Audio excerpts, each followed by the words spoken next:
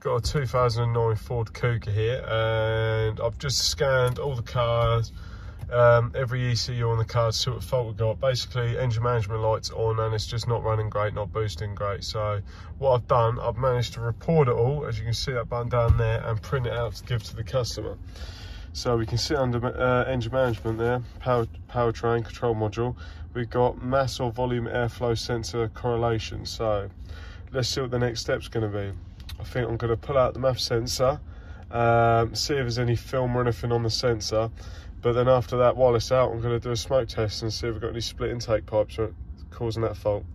So as you can see, I've just plugged in the smoke tester in the intake pipe. Let's see what we got. As you can see down there, looks like we've got a split turbo pipe. So nice easy one today.